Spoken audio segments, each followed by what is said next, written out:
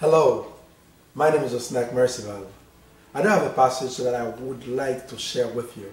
It's the book of Isaiah, chapter 43, verse 1 to 3. This is what it says. But now, this is what the Lord says.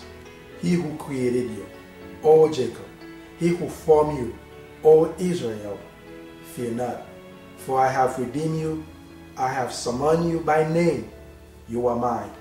When you pass through the waters, I will be with you.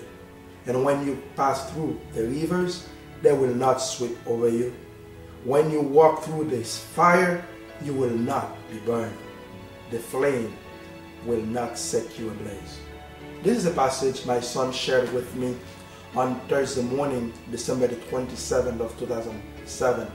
That's when our house was destroyed that same day, that afternoon around 4 o'clock. And at 4 o'clock in the afternoon, my wife called me and told me that the house is down. And I said, what happened? And that's when she said, yes, there was a fire, and then everybody is out safe. That's what's amazing when he shared this passage with me. But the good thing about it, we didn't know how the Lord took us out. We didn't do anything on our own. The Lord took the children out safely.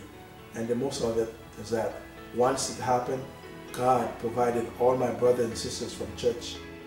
I want to thank all of you for your faithful prayers.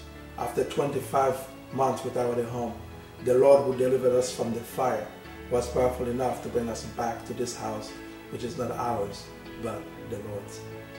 I want to encourage all of you, my brothers and sisters, to continue to be faithful, because the Lord who delivered me and my family from this fire will be able to deliver you from anything you might be going through right now.